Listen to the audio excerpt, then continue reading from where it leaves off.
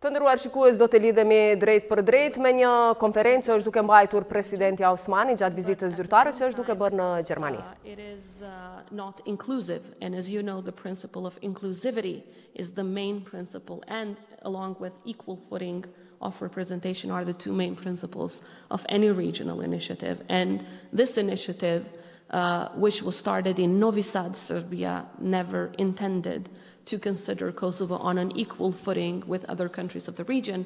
And at the same time, of course, Serbia continues to deny our right to exist. Therefore, to conclude on the issue of regional cooperation, we believe that the Open Balkan Initiative is dangerous, it delays European integration, and it intends to replace the Berlin process, which is impossible, and we're not going to allow for that to happen. Whereas when it comes to the Berlin process, we think so far it has been quite productive. It needs to continue with further agreements which must be concluded and signed, and it does bring countries of the region closer to European integration, of course, by requiring them to exercise and implement necessary reforms for the EU integration process. On the dialogue with Serbia, as you know, the new institutions have a clear stance which was built not just after we were elected. Both myself as president as well as the Prime Minister of Kosovo have been holding the same stance throughout our political career. So no surprises here, obviously. We will never accept to negotiate on Kosovo's territorial integrity. We will not change our constitution in order to create third layers of government which resemble and might lead us to Republika Srpska or another Republika Srpska in our region, which simply destabilizes everything. And of course, we will not negotiate Kosovo's status, which has been resolved once and forever with the Declaration of Independence on the 17th of February 2008 and reconfirmed by the International Court of Justice. Having said that, there are so many issues of importance which we believe should be discussed with a final agreement that is centered on mutual recognition. There's only one solution that can bring everlasting peace and stability in the Balkans, and that is Serbia to recognize the reality of a sovereign and independent Kosovo. Until that happens, Serbia will continue to be the troublemaker in the Balkans, the destabilizer in the Balkans, and the trampoline that brings forward the Russian malign influence as well as the Chinese influence in our region. So for that reason, I believe it's about time that the international community is loud and clear towards Vučić and other leaders in Serbia that they should not aim at sitting at two chairs at once. They cannot pretend to be the pro-Europeans, which they are not, and at the same time increase their political, economic, as well as military cooperation with Russia. Just to give you an example, a few months ago we had a military exercise called Defender 21 with NATO members, primarily with the United States. All countries in the region, not just the Western Balkans, but Greece and other countries participated in this military exercise. If you look at the map, there's only one dot there that is empty. Only one country that did not accept to participate in this military exercise, Defender 21, with NATO allies, and that was Serbia. And that exact same day that we were doing the military exercise with the US Army, Serbia organized their own military exercise with Russia and Belarus, showing in this way where they stand when it comes to military cooperation and sending a message, which I do hope was not ignored by our international partners. The same now with the Afghanistan crisis. Countries like Kosovo, which was the first one, Albania, North Macedonia, and others have shown NATO who its true friends are in the region. So when it comes to the dialogue, Kosovo is absolutely being the constructive party in the process. I know that there's quite a lot of efforts from biased people in Brussels and elsewhere to portray Kosovo as the one that is destructive. That is absolutely not true. The truth is this: Kosovo has accepted to be entirely committed to the process, to participate in each and every round of dialogue, despite of the fact that Serbia has never apologized for the horrendous crimes committed against our people. We have participated in every round of the dialogue, and we have made concrete proposals in every round of the dialogue. Serbia has made no proposals. Serbia has rejected every proposal, and in fact, it has focused on horrible insults during the negotiation process. For that reason, to have people trying to portray Kosovo as the destructive party is absolutely biased and shows that there are still attempts to make Kosovo look bad internationally, while the reality is that our constructiveness is shown on a daily basis with concrete proposals that would contribute to further stability in our region, including proposals when it comes to the issue of the missing persons, which we believe is absolutely urgent and should be dealt with immediately. In terms of how geopolitics in the Balkans are evolving, I did mention the unfortunate influence of Russia, and when it comes to economic influence of also China. That is, of course, again, because of Serbia, but Kosovo has shown to be, I guess, the country that has strongly rejected both of these influences in all terms, including during their vaccine diplomacy, if I may call it so. Kosovo was the only country in the region to reject the Russian and the Chinese vaccine, and has only resorted to European and American vaccines so far. But it is extremely important that both the EU and NATO understand that the only way to tackle this malign influence is to be more concrete when it comes to our region's accession to the European Union, in the case of Kosovo also joining NATO. So we do need further support from our partners so that we can be where we deserve to be, both when it comes to visa liberalization, which is a process that should have been finished by the EU so long ago because we fulfilled our criteria many years ago, and now it's up to the EU to deliver, but at the same time to support Kosovo's entry into NATO as one of the aspects that would help security in our region and would fight malign influence in all of the Western Balkans. For us, Kosovo's future lies in the European Union family. We have never looked elsewhere. We never will be looking elsewhere. We do not see this just as an option. It's absolutely the only alternative. And as the new institutions, we will do our utmost to make sure that all of these reforms are delivered and are implemented on a very timely fashion. To conclude, perhaps, just to leave a little bit time for questions, the EU, but especially Germany, on one side, and the United States of America remain Kosovo's two most strategic partners. We are very thankful for Germany, the US, and other countries for standing by us during both good and bad times. And I do hope that while we work together, we can achieve new successes and sustainable peace in the region. And this can be achieved when Kosovo is an equal member of the international community. So I appeal once again to Germany and to other friends to support Kosovo's further membership in international organizations, as well as in our efforts to strengthen statehood through new recognitions, because that would not only be Kosovo's success, it will, just like everything else we have achieved so far, a joint success of ours and our partners. Thank you for your attention.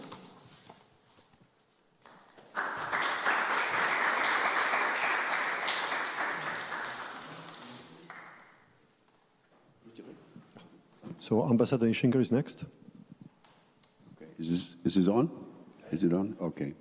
I think I can do this from here. Madam President, thank you very much. I'm sure there will be plenty of questions for our moderator to moderate in the next, whatever we have, half hour or so. I want to just offer a little bit of perspective, and I'll be very, very brief. I don't think many people, not even within my own government here in Berlin, will recall that when I was dispatched as the German senior negotiator to a place called Dayton, Ohio, in November of 1995, my instructions included instructions from Helmut Kohl and Klaus Kinkel, then foreign minister. My instructions included, Ischinger, go and try to resolve the Kosovo problem in Dayton. And quite frankly, in the presence of President Izetbegovic, President Tudjman, and President Milosevic, I raised the issue of Kosovo, which was then not seen as such a hot potato, but it was seen by us as a potential hot potato, an unresolved problem. I raised it in the initial discussions, roundtable in Dayton, and my proposal was, of course, totally rejected. The argument being, we have so much on our hands with Bosnia-Herzegovina, almost impossible to resolve in and of itself. So let's not go into overload. I think in retrospect, we would be in a better position, you would be in a better position, the entire region would be in a better position if we had tried as early as '95 to adopt a more comprehensive approach, not only focusing on the specifics of the terrible war in Bosnia at the time. So this is just one recollection. Second, when you speak, Madam President, about the difficulties between Kosovo and Serbia, it is important for non-experts, for the German public, for the audience here, to understand that for the last 20 years or so, we've been dealing with very unequal partners. Serbia, as the whether that's legitimate or legally correct or not, let's leave that aside. But Serbia, as the de facto successor to Yugoslavia, for example, had, when we first started to discuss a future negotiated arrangement between Kosovo and Serbia, Serbia had a fully developed international legal department in their foreign ministry. And quite frankly, I hope you don't, you're not angry at me for saying that, you had nobody. In those days, of course that's different now, but in those days there was no one in the Kosovo delegation who could claim that he had any serious international diplomatic negotiating experience to speak about. So the situation was extremely unequal. And I know that you benefited, or your predecessors benefited enormously from advice, formal and informal advice offered especially by Americans who were dispatched or who came on their own free will to help out and advise Kosovars. And some of us tried from the European side also to help change this unequal balance a little bit at the time. Third brief remark. When we had the Troika negotiations in 2007, remember, this was a last-ditch effort before the decision to declare independence, a last-ditch effort for 6 months with a Russian representative, my friend Frank Wisner of the United States, and myself representing the European Union. I kept repeating to my friends in the Kosovo delegation, led at the time by Hashim Thaçi and others, and I will repeat that advice now, even if you find it maybe less appropriate today than it was at the time. I said, you guys, I mean the Pristina delegation, you should always be able to point out that you are the better European. Always try to be a little bit ahead of the Serbs in terms of making us feel that it is worth fighting for your success. In other words, try to be the good guys. And that, in those days, was not a difficult proposition to make because the Serbs were clearly the bad guys. They refused to accept all useful proposals at the time. My impression is, and that is my the end of my comment, my impression is that your explanations that you just gave are going to be challenged in Brussels, but throughout the European Union, increasingly. If Kosovo continues to say that a certain agreement that was, if I remember correctly, that was agreed in 2013 or so, considering the communities, the Serbian communities, cannot be implemented, I think that makes your position quite difficult and makes it less likely for you to demonstrate that you are the good guys and the others are the less good guys. So my question to you is, and I'm sure there will be many other questions, my question to you is, if implementing such an agreement, which goes back a number of years, if implementing that is not possible on constitutional reasons, etc., which I understand, why is it not possible to think of a solution that is maybe less formal, more informal, but that would politically take away from you this excuse me, need to shut this off. Need to take away from you this burden of being seen, at least by some, as refusing to implement agreements that have been reached. That would be my question, trying to be helpful. Thank you very much. Thank you, Ambassador Ischinger. It's an honor for me to moderate then the further discussion here. Madam President, we are also running out of the allocated time, and in the interest of including you in the room, this is a hybrid event. We have audience online. We have a very knowledgeable audience here in the room. Some of you some of the experts on Balkans in Berlin might be familiar to you. But in the interest of that, I will cut short through my questions in the panel and then open up as we planned. So, short housekeeping rules. We will have a discussion here in the panel with both Madam President and Ambassador Ischinger. Then we will open up to you. You can also pose questions through a chat if you are following us online. And this event is planned to go until 1:30. So with this, just to start you in a different dynamics with a short question, I want to take you out of the Serbia-Kosovo dialogue. We will come back to it. But after an extraordinary year of change in Kosovo politics, ndryshimeve të mëdha politike në Kosovë, mendoj se ne duhet të fillojmë dhe të fokusohemi në këtë çështje. Jo përmendet zgjedhjet e 14 shkurtit, vetëvendosja në pozitin e atë kohë mori pushtetin, duke fituar edhe pjesën më të madhe të votave dhe duke ndryshuar edhe gjeneratën politike, që nga koha e pavarësisë dhe ju zgjodhet presidente nga parlamenti dhe kryeministri Kurti u zgjodh në këtë pozitë. Cilat kanë qenë vendimet më të vështira të ndërmarra nga ju deri në këtë momente?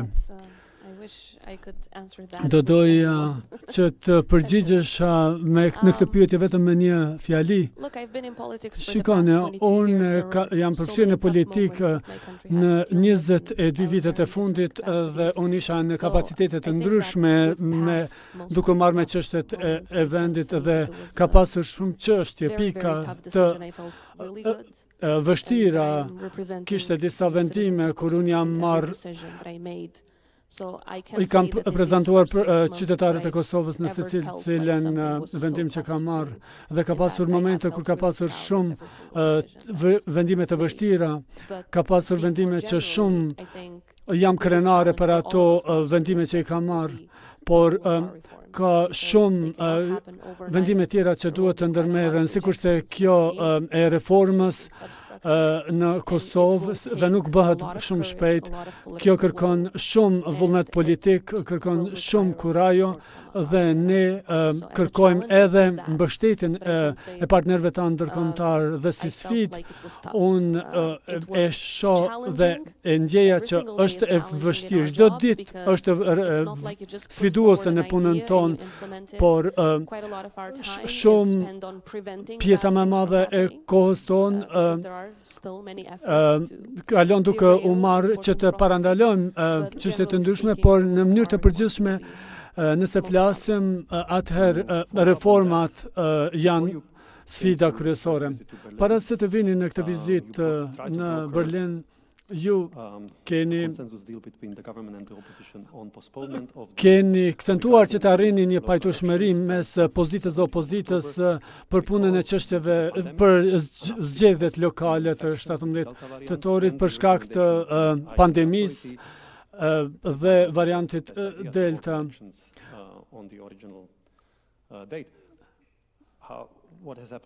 Çfarë ka ndodhur pas këtij takimi? Mund të na thonim diçka më shumë? Po, ne kemi rekomandim nga Instituti i Shëndetësisë Publike që merret me çështjen e pandemisë dhe kam marrë përgjigjen, mendimin e zyrtarëve shëndetësor, përgjegjësve shëndetësor, sepse spitalet tona janë duke u marrë me shumë raste dhe nuk ka më thuajse shtretër në spitalet tona dhe pajisje shëndetësore. Prandaj, partitë politike të opozitës nuk ishin të gatshme që ta shtyjnë datën e zgjedhjeve dhe në anën tjetër kërkohej nga partitë në pushtet, por për mua ishte shumë e rëndësishme që ti vendosim pozitën dhe opozitën dhe në dialog, por me që nuk u arrit pajtueshmëri, atëherë vendimi mbetet i njëjtë, data e zgjedhjeve mbetet e njëjtë. Dhe edhe një herë sa i përket çështjes së pandemisë, dua t'i shpreh falënderimin më të madh mjekëve dhe infermierëve në Kosovë, të cilët janë duke qëndruar në front të luftës dhe kemi një rënje të numrit të rasteve dhe aktualisht kemi rënje të numrit të rasteve, por në rast të shohim rritje të numrit të rasteve, atëherë do të shqyrtojmë, por tani për tani ka mbetur data e njëjtë për zgjedhjet lokale. Do të kthehemi sërish ambasadori Shinger, por sa i përket pandemisë, ku është një sfidë për të gjitha vendet, cila është situata, përqindja e të vaksinuarve aktualisht në Kosovë dhe çfarë ndihmë ju duhet nga partnerët ndërkombëtar? Ne kemi nevojë për ndihmë tjetër, sepse tani për tani jemi mirë sepse kemi marrë gjysmë milioni doza vaksinë nga Pfizer, nga presidenti amerikan Joe Biden. Prandaj për të gjitha ata që janë vaksinuar me Pfizer, edhe doza e tretë do të jetë me Pfizer, por ne kemi nevojë për donacione të tjera sa i përket përqindjes së të vaksinuarve, sipas të dhënave nga Covaxi. Kosova do të jetë vendi i parë nga vendet e Ballkanit perëndimor që do të arrijë deri në fund të këtij viti 70% të vaksinuarve do të marrin 2 doza të vaksinës. Pastaj prandaj mendoj që kjo është një përqindje shumë premtuese, sepse aktualisht kjo përqindje është paksa e ulët, por kemi nevojë që të kemi vaksina të mjaftueshme në mënyrë që të vaksinohen të gjithë. Pra ju planifikoni deri në fund të nëntorit parashikoni 70%, por cila është përqindja tani? Tani mendoj se 50% me të 2 dozat, mbi rreth 1 milion vaksine janë administruar dhe deri në nëntor, kur të jepen të gjitha vaksinat, ne do të arrijmë deri në 70%, pra pas muajit nëntor. Më falni, nëse mund të pyes, nëse mund të përgjigjem ambasadorit i Shinger, ndoshta dëshironi të përgjigjen pyetjes për dialogun saj për këtë asociacionit. Atëherë do t'i kthehemi sërish asaj çështje për të qëndrojmë ende tek çështja se si Gjermania dhe Bashkimi Evropian kanë ndihmuar Kosovën përgjatë pandemisë, ashtu sikur se Shtetet e Bashkuara që kanë dhënë donacion gjysmë milioni.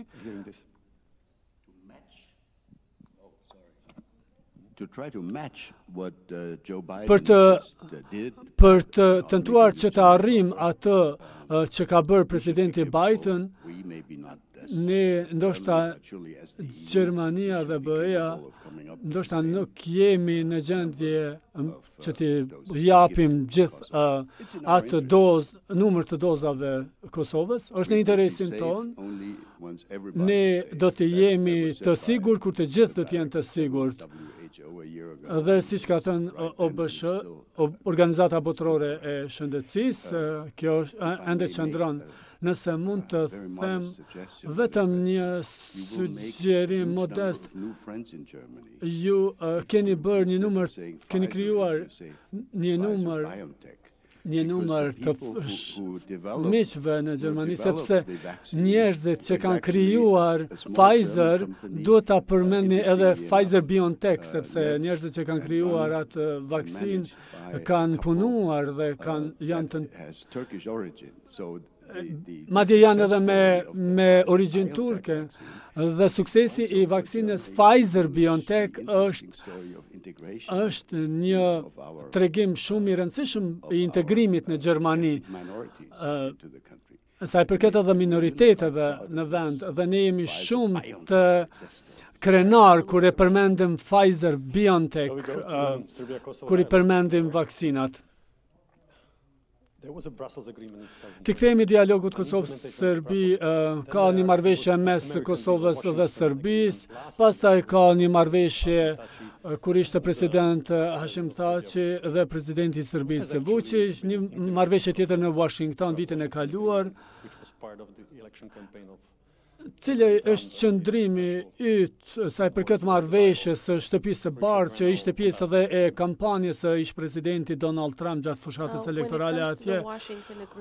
Kur përmendet marrëveshja e Washingtonit, mund të them se shumë prej pikave të asaj marrëveshje janë zbatuar, sikurse hapja ambasadës në Jerusalem, pastaj çështje tjera të cilat janë prekur, ligji për organizata terroriste, pastaj për ligji për LGBT-n, pastaj edhe pse shumë çështje prej tyre janë aranjuar ose janë plotësuar nga Kosova para kësaj marrëveshje, por nëse shikojmë marrëveshjen e marrëveshjes, atëherë janë çështje të pika të procesit të Berlinit, të cilat janë arritur edhe më parë, pra nuk ka diçka shumë të re, bashkëpunimi në interkoneksion, pastaj hekurudhat,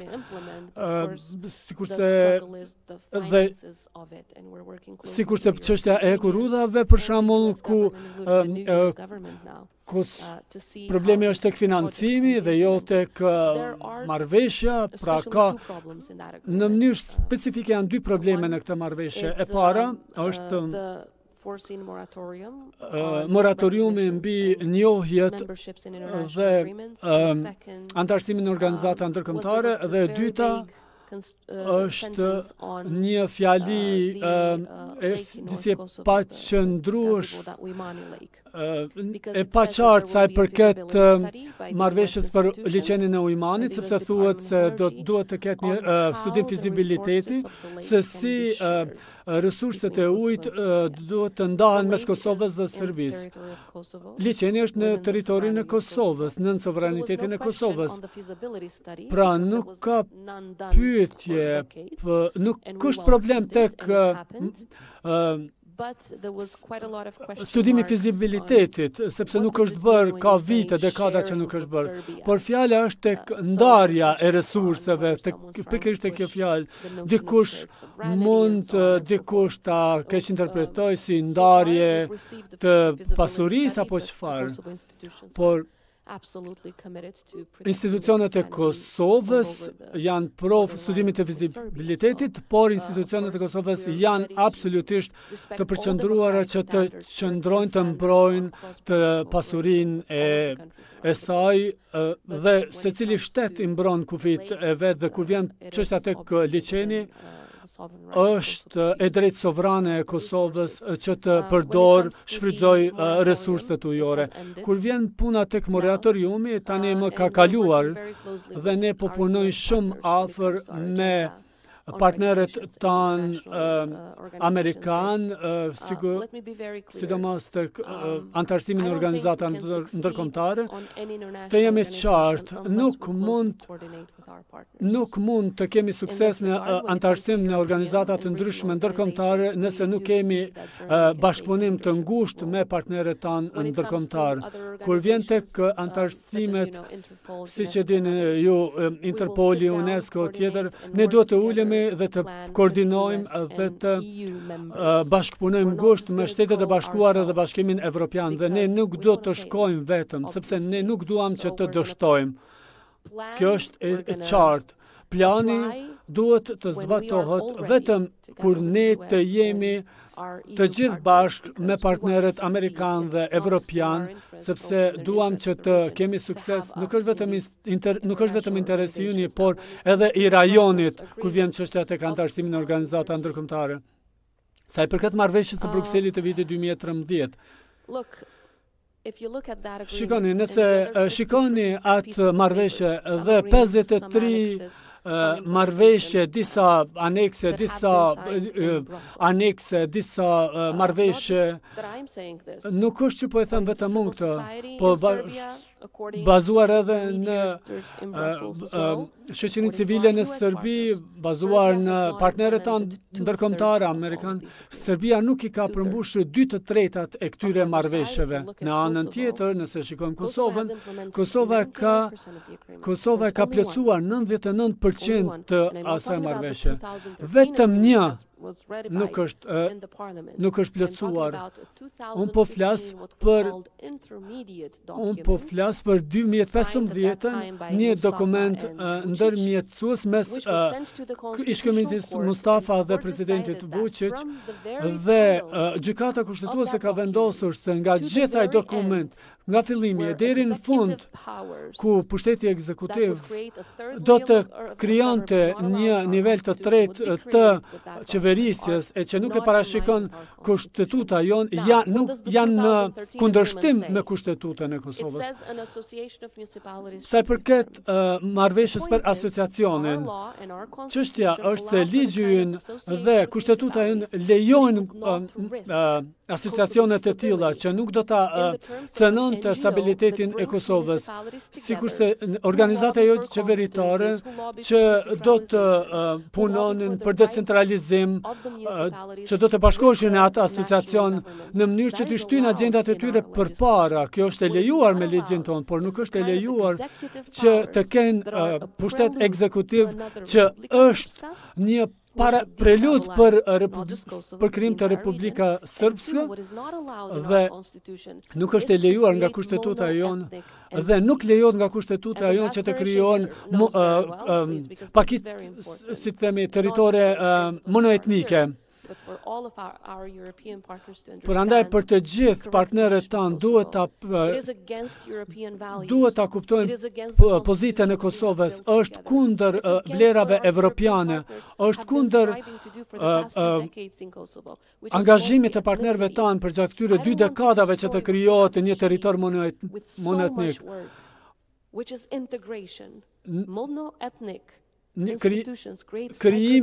Krijimi i institucioneve monoetnike do të krijonte segregacion. Pse do doja të pyesja serbët në Gjilan që të pyesin gjithçka në mënyrë të veçantë nga shqiptarët atje, për shembull. Ka komuna me pakicën, nga pakica serbe, përveç atyre në veri të Kosovës, ku të gjithë janë së bashku, ku shtyjnë përpara agenda bashkë me komuna turke, shqiptare, serbe të tjera. Ajo çfarë dua të them është që duhet të punojmë të bashku në mënyrë që diçka që në të vërtetë është në përputhje me vlerat evropiane, sepse për krijimi i institucioneve monoetnike, ashtu si shkrua në atë dokumenti 2015, nuk është në interes as të serbëve që jetojnë në Kosovë. Nuk kam takuar asnjë serb që jeton në Kosovë që është në favor të këtij asociacioni. Vučići dëshiron dhe gjithmonë shkon te pika e ndarjes së territorit. Preludi është që të bëjmë një ndarje të komunave serbe dhe të bëjmë atë siç ka bërë Dodiku ose po bën Dodiku në Republika Srpska në Bosnjë, në mënyrë që t'i kthehemi Serbisë, krijimit të Serbisë së madhe ashtu siç ka ëndruar Miloševići, diçka që është kundërshtohet fuqishëm nga Kosova. Por duhet të kuptuar edhe një çështje tjetër. Ambasadori Ishinger e njeh shumë mirë problemin me Bosnjë Hercegovinën. Nëse shikojmë historinë se si ka filluar edhe atje me fjalën Zajednica, që ka evoluar në Republika Srpska. Dhe kjo ishte propozuar saktësisht në vitin 2015. Unë e them, nga 53 pikat marrëveshje, vetëm një Kosova nuk e ka realizuar. Si mund të jetë Kosova djali i keq kur i ka realizuar të gjitha 99% të marrëveshjes së vitit 2015? Unë ju kërkoj që së bashku të luftojmë këtë logjik. Ne nuk po mbrojmë vetëm interesat tona, por edhe krijimin e një republike tjetër, Republika Srpska, krijimin të saj. Dhe ne duhet të jemi të sigurt që partnerët tanë të mos investojnë vetëm në stabilitet, por të punojnë edhe në demokraci dhe multietnicitet. Diçka që ne po e shtyjmë përpara që nga pavarësia. Faleminderit shumë Presidente për këto sqarime shumë entuziaste. Ambasador Ishinger, Presidentja përmendi disa pika të rëndësishme, por që nuk janë nga perspektiva juaj came to responsibility for the dialogue with Serbia for normalization for the first time with a brief interlude for Albin Kurti. They are having a responsibility for moving forward.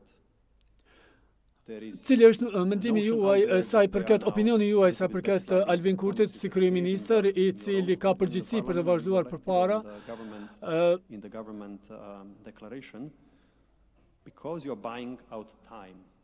And it seems to me that duket se edhe që duket se sikur po kërkon që të blej kohë dhe më duket mua nga perspektiva ime që kjo i konvenon ndoshta më shumë Serbisë që të blej kohë edhe më shumë. Cili është përshtypja juaj? The tandem, if I may say so, President Osmani, Presidentja Osmani dhe të nderuar shikues, kemi një shkëputje të linjës së drejt për drejt nga diskutimi që po mbahet në Gjermani, ku prezente është Presidentja e Republikës Vjosa Osmani dhe ish ambasadori Wolfgang Ishinger. Is being investigated, or I don't know what the exact legal term is, in The Hague. I mean, this is a political convulsion. Jemi rikthyer edhe një herë sërish të nderuar shikues në këtë transmetim të drejt për drejt nga Gjermania, ku Presidentja Vjosa Osmani po vazhdon diskutim të hapur me ku pranishëm është edhe ish ambasadori Wolfgang Ishinger. Pasëm një ndërprerje të shkurtër, e rikthehemi sërish këtij transmetimi. Qeveria Kurti ka paralajmëruar që do të luftoj korrupsionin dhe është prioriteti i tij kryesor i parë. Por përveç kësaj, dua të shpreh edhe mirëkuptimin e vështirësinë. Dua të them se Kosova po bën një gabim strategjik nëse lejoni që të kuptoni që në rast se vend qëndroni në një farforme, sepse serbët mendojnë që ata kanë më shumë nevojë dhe kanë nevojë më shumë për kohë, më shumë se sa ju. Whether that's a correct assumption, let's leave that aside. So, prandaj, again, you ask what ju would I say më pyetët nëse unë do të isha një këshilltar i leadershipit e Kosovës, do të thosha se përpiquni që të vini me një iniciativë që do të përfaqëste interesat e juaja urgjente, që të ktheheni në dialog dhe t'ja bëni jetën Miroslav Lajçakut më pak të vështirë. Where he said, "Oh, we have a long road ahead." Sepse ai para disa ditësh tha se kemi një rrugë të gjatë përpara. Ajo që mendoj unë se ju mund të bëni, jo ju si person, si presidente, por Kosova mund të bëj, është të demonstroj që ju jeni të angazhuar që të tejkaloni të gjitha këto pengesa me Serbinë. Again, my fundamental belief is mendimi im kryesor është se ju jeni më të vegjël dhe më në disavantazh të këtyre bisedimeve në nivel Kosovë-Serbi. Prandaj ju do të përfitonit, gjithmonë do të përfitonit nëse shikoni nga Bashkimi Evropian, si nga Komunitetin Ndërkombëtar, si shokët tanë, miqtë tanë, Departamentet e Shtetit, që ju jeni në përpjekje të krijimit të ideve. Dhe dua të them edhe diçka. E kuptoj personalisht shpjegimin tuaj dhe shqetësimin tuaj viti 2013-2015 të problemit. Por ajo çfarë thoni zonja presidente është se dikush ka bërë një gabim duke nënshkruar në atë letër. Por mirë, kanë gjëra ndodhin në jetë. Qeveria gjermane bën gabime dhe këto ndodhin në diplomaci, por është shumë e rëndësishme në pikëvështrimin tim që nëse ju jeni e sigurt që nuk dëshironi ta zbatoni atë marrëveshjen në mënyrë të specifike, përpiqeni që të vini me një alternativë më krijuese. Ju e përmendat një aranzhim më jo formal, për të themi për të mbështetur serbët lokal, komunitetin serbe lokal, për të krijuar organizata të ndryshme që mund të do të shikohej edhe nga shoqëria civile, njerëzit ndërmjetësues në Komisionin Evropian e tjerë. Foreign policy is always also a little bit about perceptions, not only about the hard facts. Politikat nuk janë gjithmonë tek faktet, por edhe tek percepcioni që krijohet. Dhe ju do të përfitoni absolutisht, ju them, nëse percepcioni ekziston se presidentja e Kosovës, qeveria e Kosovës, kryeministri Kurti dhe me siguri deshit të thot liderët e vendit, kemi sërish një ndërprerje të linjës së drejtpërdrejt të transmetimit të nderuar shikues nga Gjermania, ku Presidentja Vjosa Osmani është duke mbajtur një diskutim të hapur në prani edhe të ish ambasadorit Wolfgang Ischinger, i cili gjithashtu ishte njëri nga ndërmjetësuesit për statusin e Kosovës në vitin 2006-2007. Pra, siç duket kjo ndërprerje e transmetimit shkakton paksa edhe konfuzitet në kuptimin e drejtë të thelbit të diskutimit. deri më tani Presidentja Vjosa Osmani diskutoi për disa çështje sa i përket pandemisë dhe sa i përket dialogut Kosovë-Serbi, ku ajo edhe njëherë kujtoi se Kosova ka përmbushur 99% të marrëveshjeve, të 53 marrëveshjeve të arritura përgjatë këtyre 10 vjetëve dialog mes Kosovës dhe Serbisë. Nice Kosovo, I quote, never. I can say that I'm very optimistic about that, but nevertheless, we are very much committed to not just participating in the dialogue, but to go back what Ambassador Ischinger said. In fact, that's exactly what we have been doing, Mr. Ambassador. In every single meeting, both at expert level as well as Prime Minister's level, Kosovo has been pushing forward exact, concrete proposals. So far, we have not received any from Serbia, both when it comes to minority rights and how they can organize within Kosovo. There was a concrete proposal on that. There was a concrete proposal on missing persons. Për çështjen e të pagjeturve, propozim për deklaratën e paqes, që të dy palët do të angazhoheshin për palë, dhe është një çështje fundamentale për fillimin e dialogut. Janë edhe 11 propozime konkrete që janë dhënë nga pala jonë për tregtin. Deri më tani, gjithçka është kundërshtuar nga Serbia. Nuk kemi parë ndonjë refuzim nga Bashkimi Evropian nga propozimet tona. Megjithatë, Serbia nuk dëshiron të flasë, nuk është ashtu se vetëm ne ulemi dhe kërpresim zgjidhje nga dikush tjetër, përfshirë edhe ato marrëveshje që kemi arritur, ne jemi përpjekur të jemi më kreativ duke marrë këshilla edhe nga partnerët tanë, sigurisht, por nëse thoni që sjelljen e të kaluarës në tavolinë, ne vetëm po përpiqemi të bëjmë zgjidhje. Janë plagët tona më të hapura, për shembull, tek personat e pagjetur.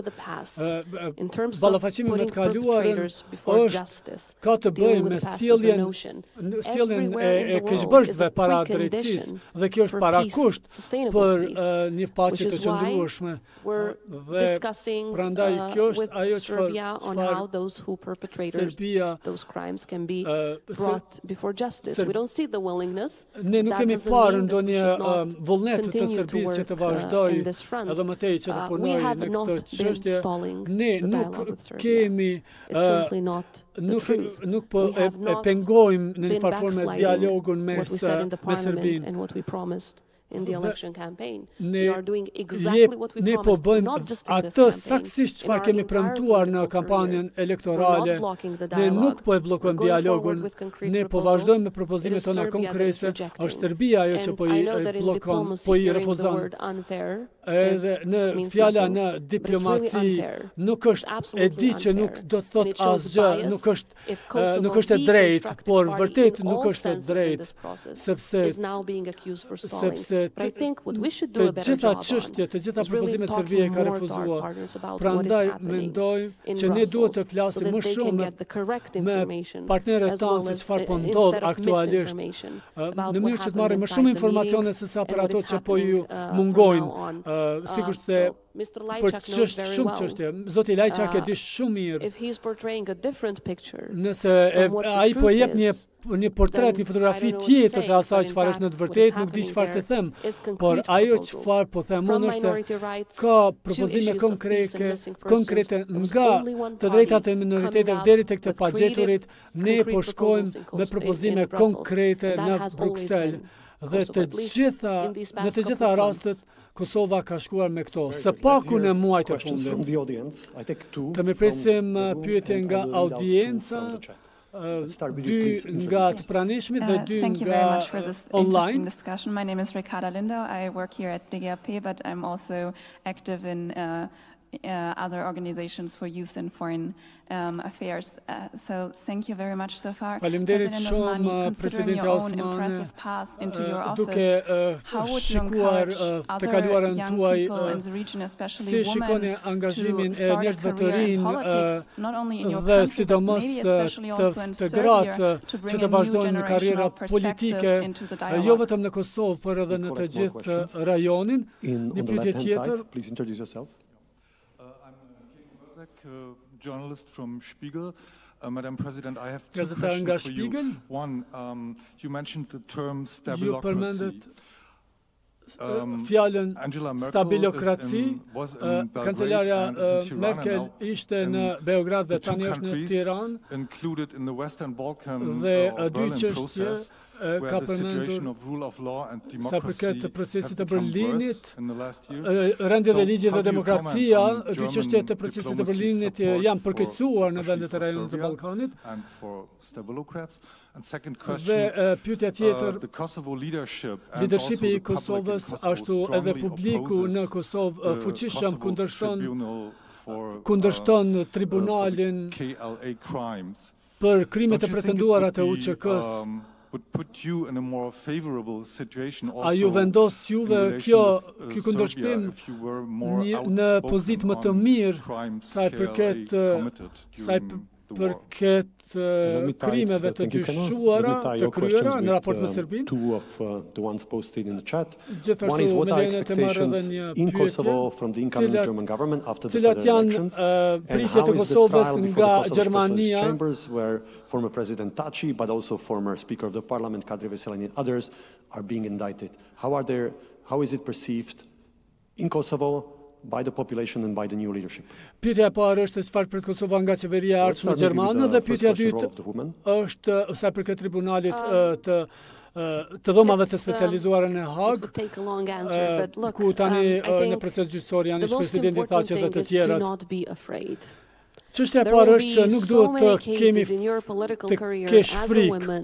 Politika, karriera politike si grua në Ballkan, njerëzit do të mundohen që përmes frikës do të tentojnë që të eliminojnë, le të themi, politikisht. Nuk është çështja tek sfidat që gratë në Gjermani dhe vendet e zhvilluara ballafaqohen këtu, por në shtetet e Ballkanit Perëndimor ato janë edhe më të fliqura si probleme, si sfida me cilat ato ballafaqohen. Ai për çfarë ne luftojmë është absolutisht ja vlen, dhe në rastin tim nëse shikoni rezultatin e zgjedhjeve, ju mund të shikoni që shoqëria është emancipuar më shpejt se sa partitë politike.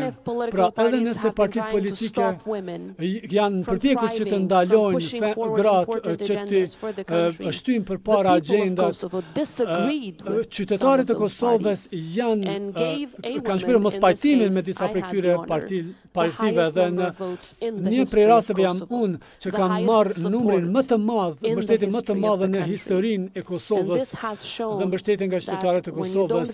Dhe kjo tregon që kur ju nuk tërhiqeni dhe luftoni vërtet për demokraci dhe kualitet dhe më shumë për të ardhmen e popullit tënd, atëherë do të jenë vetë qytetarët që do të shtyjnë përpara, pavarësisht se çfarë thon partitë.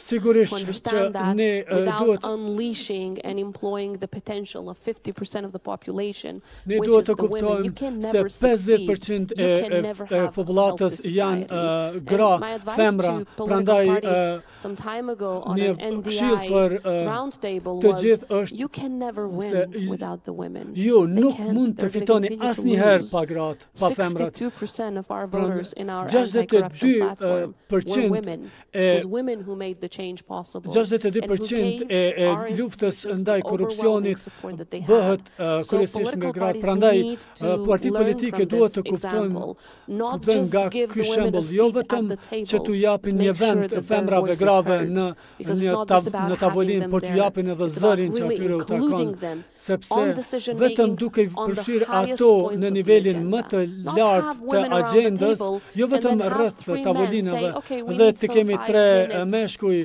kemi nevojë për 5 minuta jashtë dhe pastaj vinë dhe tregojnë se çfarë kanë vendosur 3 veta jashtë tavolinës dhe vinë dhe thonë se ja këtë kemi vendosur. Këtë kam përjetuar disa herë gjatë karrierës time politike.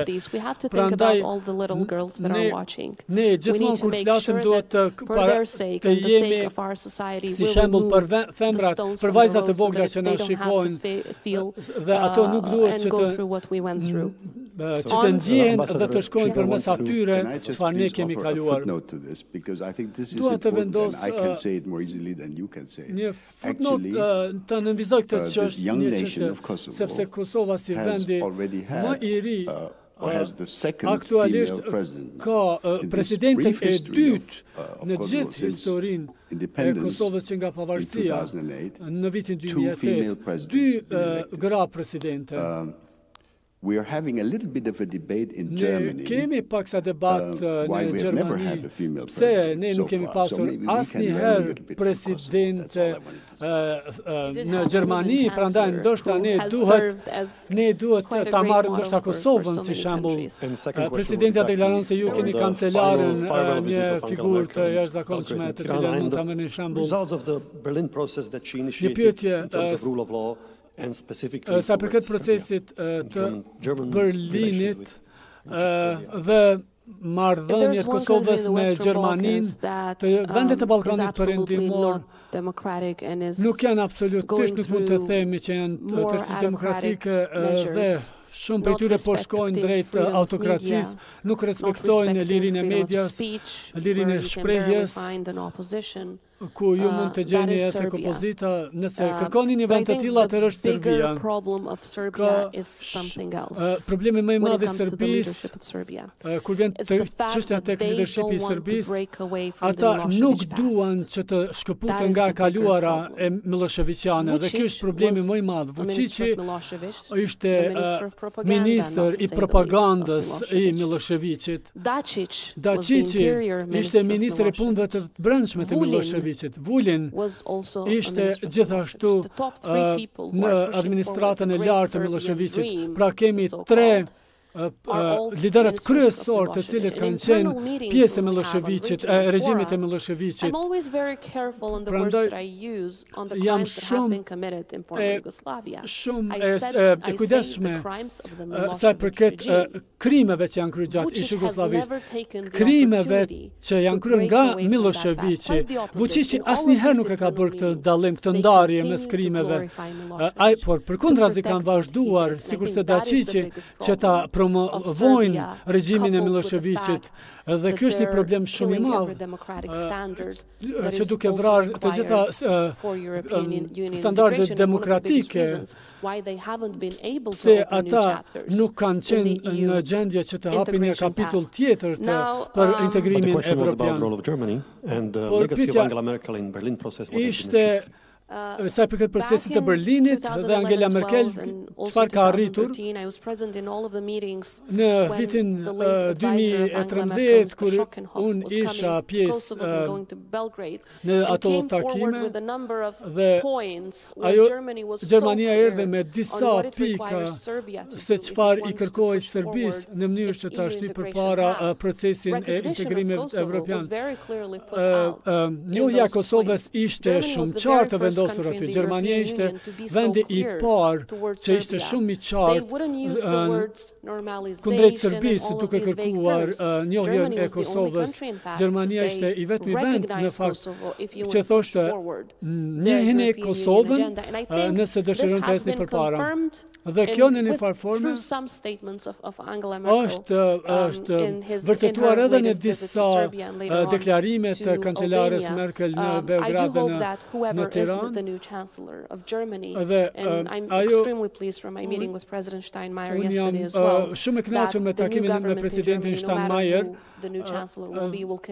dhe jam shumë e lumtur që politika gjermane do të vazhdojë, qeveria e re gjermane do të vazhdojë njësoj me politikat e saj sa përket Ballkanit Perëndimor.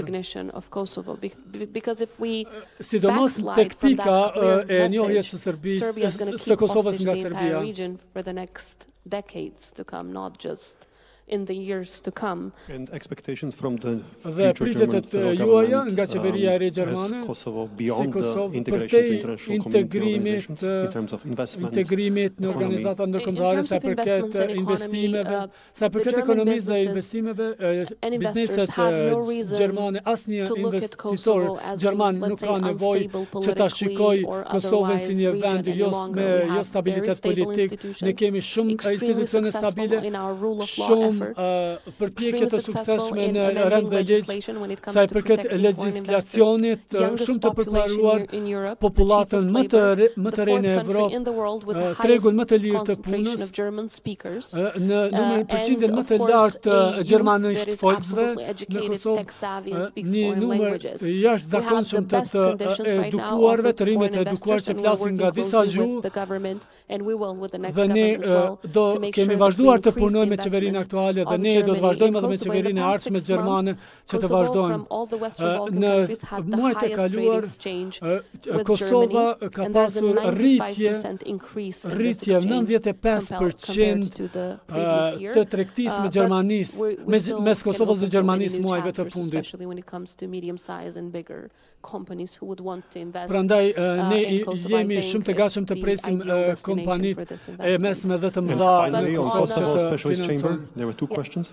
Dhe On the specialist chambers, sa i përket dhomave të for specializuara, a country, there për një can vend be no që bigger commitment to justice nuk than ka what Kosovo did. Nuk All ka of the asnjë leaders vend that are si now Kosova që facing ka qenë më justice angazhuar at the Hague që të have përballet voluntarily me cooperated drejtsinë, with this duke institution. bashkëpunuar me We të didn't gjitha do what institucionet Serbia e did, to drejtësisë. have people Ne at kemi large for bërë years, çfarë Serbia nuk ka bërë. Then, even after they Madje are found guilty by the ICTY, have them sikurse Serbia në rastin konkret get që important edhe jobs in the pas military and give pas them shpallës military honors. We fajtor don't nga do that. ish What, tribunali për we Jugosllavinë are në Hag, doing ata is janë kthyer në absolute Serbi dhe kanë marrë cooperation with pozita të international rëndësishme justice, in this case, shtetërore. the specialist chambers.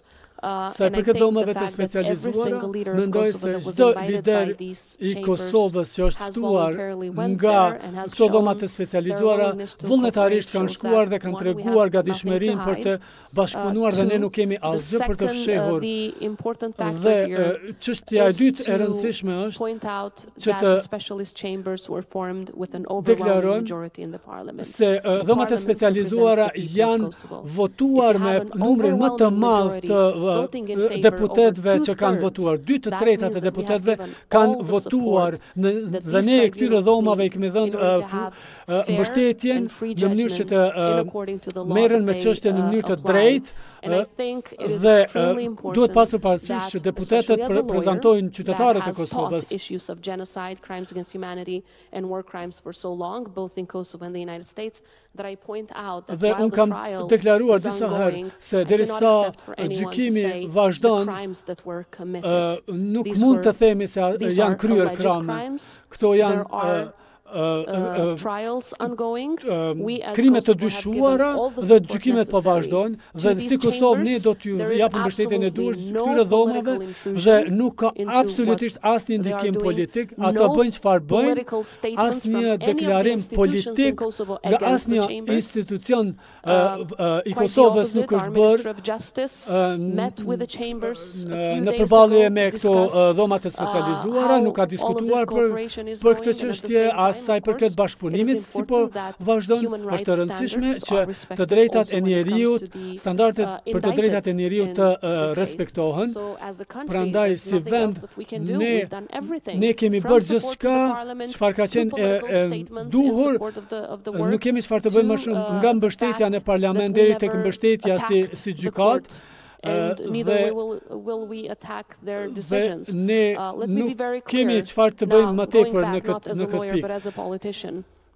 Në It is këtë rast të kthejmë absolutely si politikane unacceptable for është us as absolutisht Kosovo e institutions, pa but primarily as the people of pranueshme Kosovo that dhe went për through qytetarit e hell Kosovës during the Milošević që regime, kanë kaluar në to see përferr the tendency gjatë to regjimit të rewrite Miloševićit history. There për të can never parë be a tendencën moral për të equivalence rishikuar between what the historinë Milošević mes state-sponsored dhe regime barazimin committed in mes asaj se çfarë ka and bërë what might regjimi have been Miloševićit individual dhe acts çfarë that were not eventualisht kanë mundur të state-sponsored, bëjnë not supported by the persona people of Kosovo individual nor the institutions por of Kosovo. Kosovo. There can never be gjatë asaj periudhe, gjatë asaj lufte, dhe nuk mund të ketë barazi.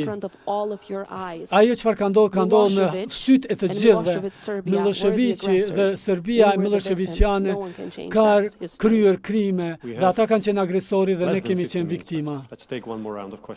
Kemi vetëm edhe disa minuta të marrim edhe disa pyetje. Hello everyone, my name is Maida Ruge and I am with the European Council on Foreign Relations here in Berlin.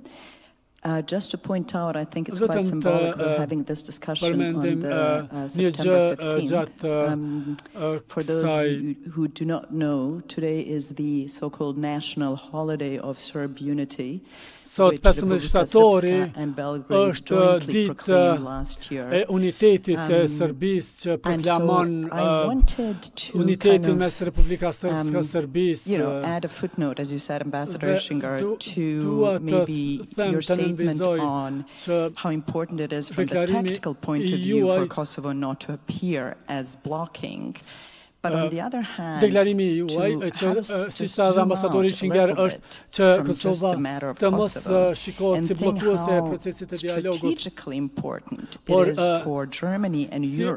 është strategjikisht e rëndësishme për Gjermaninë dhe Evropën, which have grown lately with Serbia's very robust and not very constructive meddling in the internal affairs of Bosnia, Montenegro, and Kosovo. And the irony here is that problem me Bosnën, Malinezi dhe Kosovën, pra është duke rritur një lloj tensioni dhe Serbia është më e pavarura sa përket çështjeve të brendshme. Ta përmendim zotin Miroslav Lajçak, boycott or boycott by all third parties of the central government institutions. There hasn't been a single session since July held at the central government. The presidency hasn't met to approve the lifting of a helicopter to extinguish a fire. Në këtë moment gazetarja përfaqësuesja e organizatës jo qeveritare është duke bërë një krahasim se si përfaqësuesit ndërmjetësuesit në Bosnjë dhe Hercegovinë madje nuk i krijojnë kushte, përfshirë edhe Lajçakut në një farë forme kur është dashur të marrë një helikopter për të mbërritur në rajon.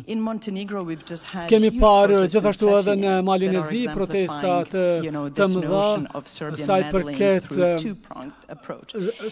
përket kishës ortodokse si dhe çështjet e tjera. Dhe kur përmendet, do ta përmendim presidentin Vučić, i cili 2 ditë më parë përmendi saj në raport me stabilitetin kur tha se kë duhet i besojmë dhe pyetja ime është si mund të shmangim këto gabime strategjike dhe të shmangim vitet e 90-ta. And especially as Germany that really has big stakes in also making Bosnia work now. Edhe për Gjermaninë. All time left by questions. So if there is one more, but within a very short one, within a minute, please. Nëse I also nuk kemi kohë, vetëm edhe një the pyetje. questions. Yes, my name is Angelusha Morina and I'm colleague of Maida. I'm also speaking on behalf of, well, I work for European Council on Foreign Relations. So my question is, I want to flip it a little bit because I do agree with the Ambassador Ischinger that Kosovo has been in an equal party in the whole EU integration, Serbia dialogue, so on and so forth. And to be fair to Kosovo, there has been a lot of demands like Kosovo special chambers is one of them, and there are a lot of extra demands on visa liberalization. Dhomat specializuara kanë pasur lidhje me liberalizimin e vizave, pra por Evropa ka dështuar sa i përket kësaj çështje. Kemi dëgjuar edhe se Kosova nuk mund të mbijetojë pa mbështetjen veriatlantike. Ambasadori Schinger, çfarë duhet të bëjmë në mënyrë që Kosova të njëjë nga 5 vendet e BE-s? And also, what would it take to let Kosovo come up with creative proposals for propozime konkrete për propozimet konkrete dhe të mos lejohet Serbia që të intervenojë gjatë gjithë kohës. There would be interference from Serbia on all these proposals. Serbia gjithmonë ka interferime, ndikime të këto propozime. What should member states and Brussels now deliver on the stalled issue of visa liberalization of Kosovo? Kemi pyetjen për çështjen e liberalizimit të vizave. I find it I speak not on behalf of anyone, I speak on my own behalf. I find it personally, as someone who's been engaged in the past in regional si dikush që ka qenë i angazhuar në rajon gjatë kohës, e shohte totalisht pa pranueshme që Kosova ende nuk e ka marrë liberalizimin e vizave. Sepse të gjithë në Ballkan e kanë, të gjithë e kanë. Dhe mund të jap një listë me pika të një listë të vendeve që gjithashtu të tjera përveç Ballkanit e kanë liberalizimin e vizave. Nuk dua publikisht ta them listën, por të gjithë e dinë se cilat vende janë bashkuar liberalizimit të vizave. Access to Germany and to the Schengen region without visa. Point 1. Point 2, I have no answer. Nuk kam përgjigje. Because this has now existed for 12 years, 13 years, to the question of how we overcome the fact that the European Union has not, cannot, and will not in the near future have one uniform position on recognition of Kosovo. We have these 5 member countries that still find it for their various different but I have a proposition in principle, which I have written about, which I've talked about, namely that the European Union, if it wants to be taken seriously, not only by Kosovo, but by everybody else around the world, as a foreign policy actor, the European Union needs to take the historic step of moving in that direction of qualified majority voting in foreign policy decisions. And if the recognition of a country is regarded as a foreign policy question, and if you have qualified majority voting, the problem of Kosovo as a country to be recognized në këtë rast me votën e kualifikuar, nëse ke votën e kualifikuar brenda Bashkimit Evropian të vendeve anëtare, atëherë shumë probleme do të zgjidheshin, përfshirë edhe kjo e njohjes apo mos njohjes së Kosovës. We have 3 minutes left. Kemi edhe 3 minuta. 5 minutes actually. Thank you. 5 minuta faktikisht. There were questions along the same lines. Pyetja ishte në të njëjtën linjë. From this part. And please, let's leave 1 minute at the end for a special question on something we have discussed. Një minutë kohë presidentës për një pyetje speciale. Ndoshta nuk kam nevojë që se çfarë të them, të përgjigjem vetëm të pajtohem me gjithçka çfarë thatë. Jo, është